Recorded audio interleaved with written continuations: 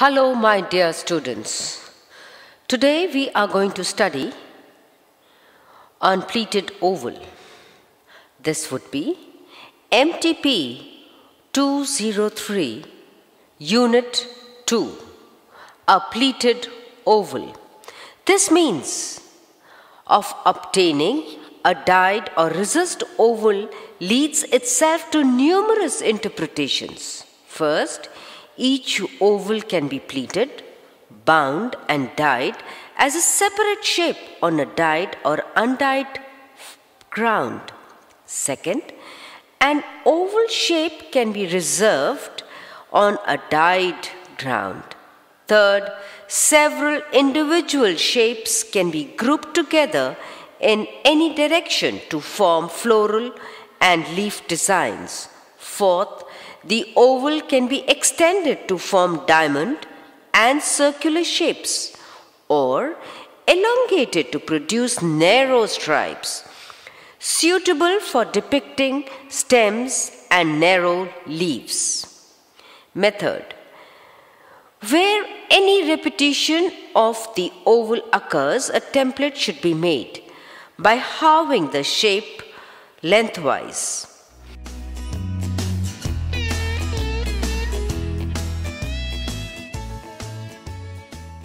Fold the cloth over double along the center of the required oval. Mark and keep the double cloth in position. The oval is now ready to be folded into small pleats, arranged in a manner of a fan, beginning at the folded edge and working along the pencil. Right to the left. Make a series of pleats approximately 1/8 to half an inch across with the thumb and forefingers. This means that the curved pencil outline is now pleated up closely and is straightened out, whereas the straight folded edge of cloth is radiating from it in a semicircle like a fan. Make a firm but narrow binding on the pencil line and fasten off. From this point, the pattern is determined by the manner of dyeing and the amount of binding applied to the oval.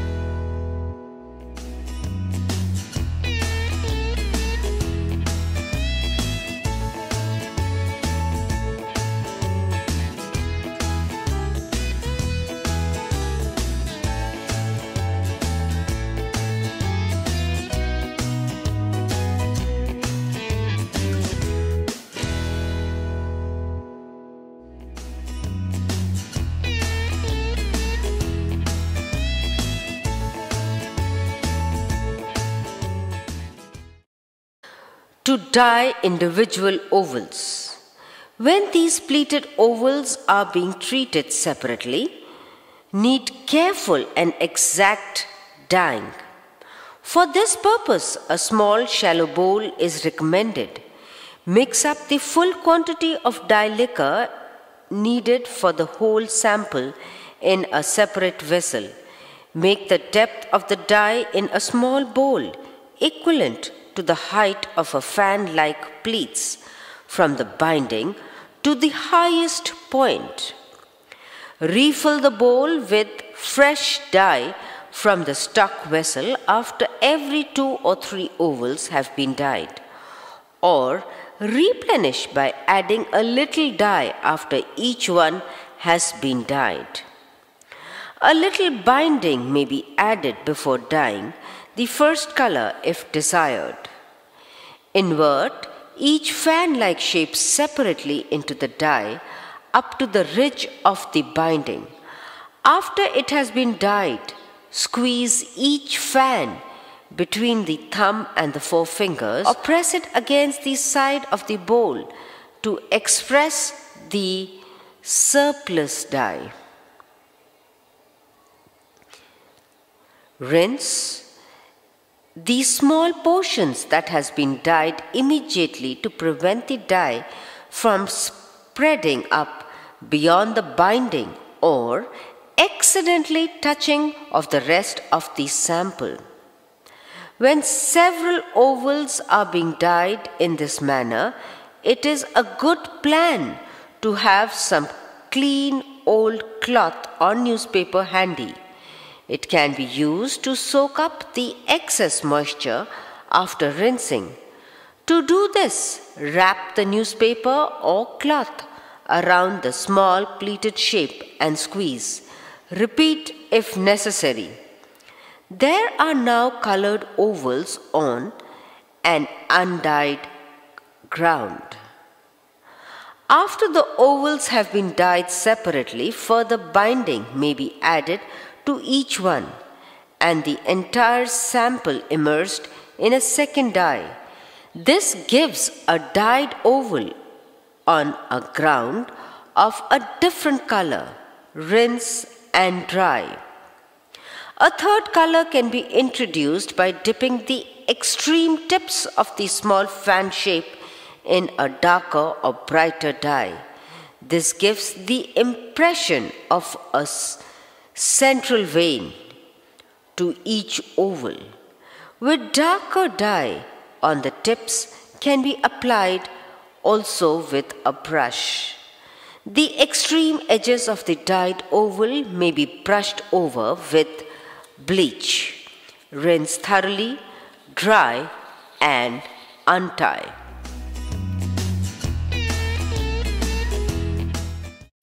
Resist ovals on a dyed ground.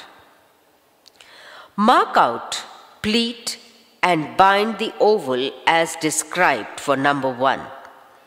The amount of binding each individual fan-like shape receives will decide the kind of resist effect produced. A clear-cut solid resist oval is formed if the binding covers the shape completely in a double layer. Or the bound shape is painted over with melted wax and a cold dye used. B. A partial resist will be formed with lattice or open binding giving a texture somewhat resembling the veins of the leaf. C.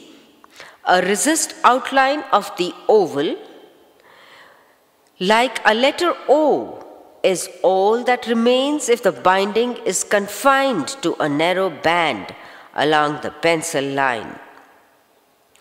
Although several colors may be used in this method, gives pleasant results if the sample is dyed once, relying for its effect on a variety of textures formed by the different kinds of binding. A full rich color is preferable in this case to give plenty of contrast between the dyed and the resist area. After binding, immerse the whole sample in the dye bath. Rinse and dry.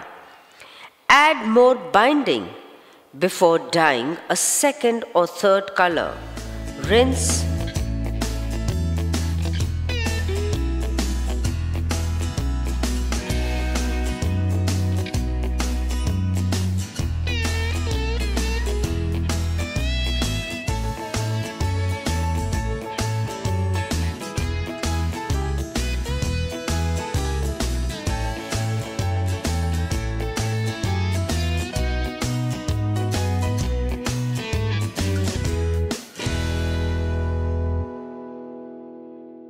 Dry and untie. Iron off any wax which remains. Rinse after untying is necessary. Any of the ovals can be repeated at intervals over the cloth to form an all-over pattern.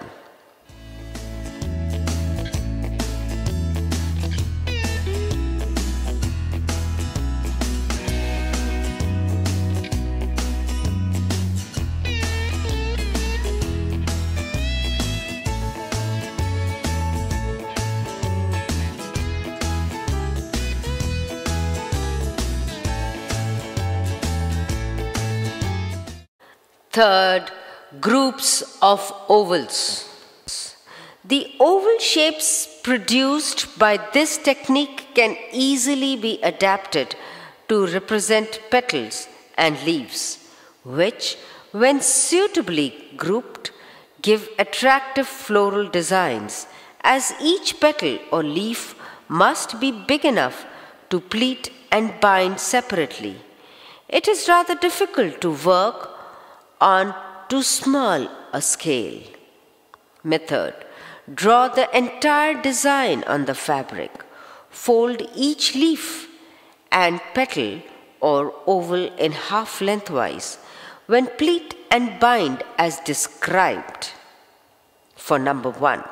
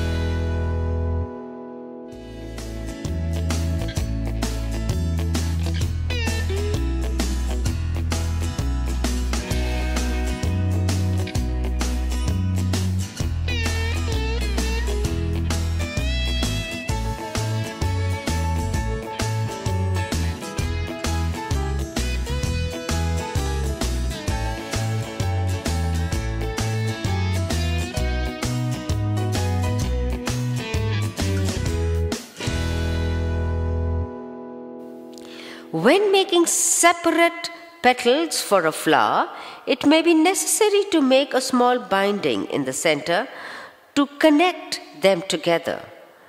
Dye according to the requirements of the design. Variations on the basic shape. Other shapes produced by the tins method are carried out in exactly the same way as the oval. The only difference between the shape marked on the cloth below the central fold in the first place, along which the pleats are made, vary the size of the shapes as required. Diamond. Method: draw in pencil below the central fold of the cloth a shallow triangle equivalent to the diamond cut in half lengthwise or across the shorter diagonal. This means that the wider angle of the diamond, unless they are all equal becomes the angle at the apex of the triangle. Put a pin or tacking stitch X in the double cloth and at the apex of the triangle to prevent the underside from slipping while the pleating process is carried out. Pleat the cloth as in number 1, giving special care to the apex of the triangle, which has to be flattened out and brought into line with the rest of the outline. Bind along the pencil line and add more for a textured shape as for a pleated oval. Dye as required.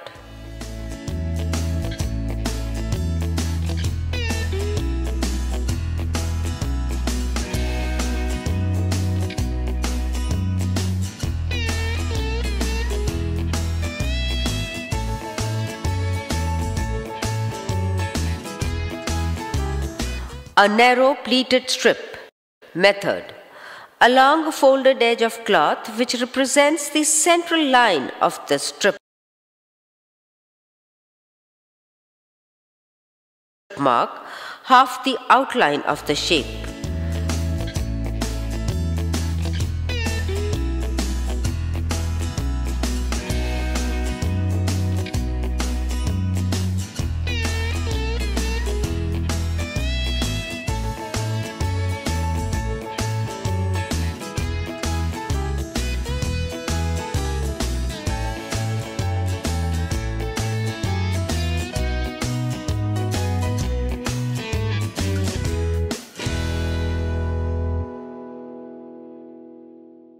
Crease the double cloth into small pleats from right to left along the pencil line to form a compact mass. Place a narrow but firm binding around the pleated bundle to coincide with the pencil line.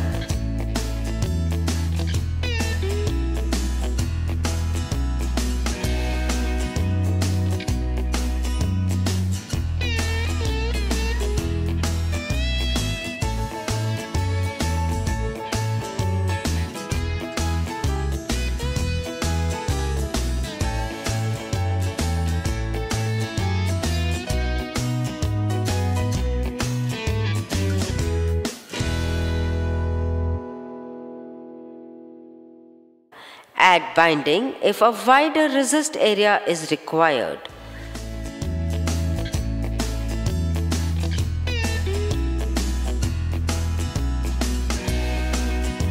Dye, rinse, dry and untie. This method is useful for depicting narrow leaves or stems.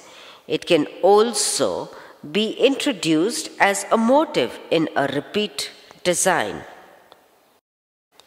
A strip that changes direction. Draw the center line in a strip on the cloth. This can be a gradual curve, an open V shape or double bend. A large-scale spiral could be tackled, but it would require careful handling and would need to be pinned at intervals. A large hollow circle or oval in the shape of an O is possible in this method. Make a crease along the pencil line which can now be looked on as the central fold. Proceed to bunch up the double cloth into small pleats. Just below the folded edge, secure with a narrow binding just below the fold. Dye the whole sample or paint dye on the folded edge along. This can be done after the first color has been dyed. On a sample that has been previously dyed, these edges could be bleached.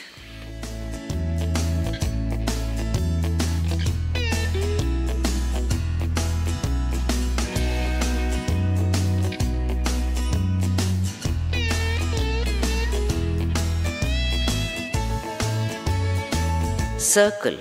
A circle is made in exactly the same way as an oval, except that a semicircle is drawn at the folded edge of the cloth.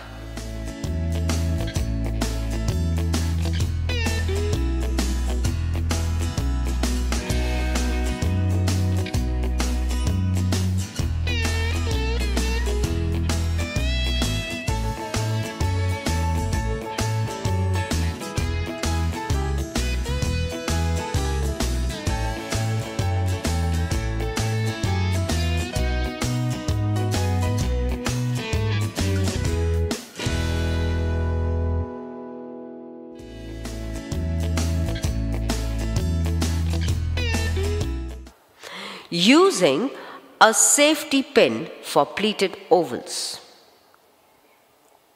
Very much the same effect as pleated ovals. Diamonds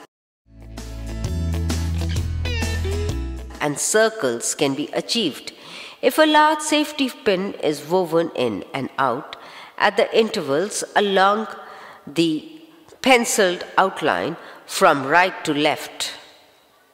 This forms pleats when the safety pins has enclosed the complete shape. Close it. Make a narrow binding immediately below the closed pin to retain the pleats in position. Then move the pin. The sample should now appear. Bind as required. Repeat for each individual shape. Thank you.